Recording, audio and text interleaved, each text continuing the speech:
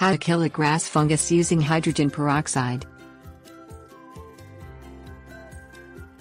After performing some routine maintenance on your garden, you notice some fungus growing on the leaves of several plants and in the grass beneath. Left untreated, fungus can spread over the entire plant and slowly kill it. Though there are a number of commercial fungus removers available on the market, these are often costly and chock full of harmful chemicals. Using diluted hydrogen peroxide, you can kill the fungus quickly, cheaply and safely. Things you will need: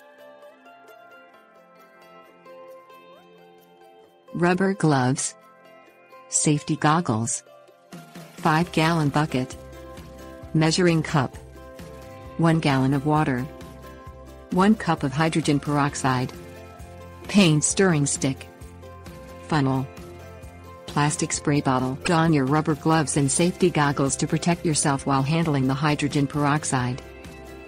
Pour a gallon of water into a 5-gallon bucket. Measure out 1 cup of hydrogen peroxide and add it to the bucket. Stir thoroughly with a paint stirring stick. Place the funnel in the mouth of the plastic bottle. Pour the mixture carefully into the funnel until a plastic spray bottle is full. If desired, fill extra spray bottles with the rest of the mixture. Fit the nozzle over the top of the bottle. Adjust the size of your spray by rotating the nozzle clockwise for a jet-like stream, or counterclockwise for a large burst of solution. Hold the bottle 3 to 4 inches from the fungus on your grass.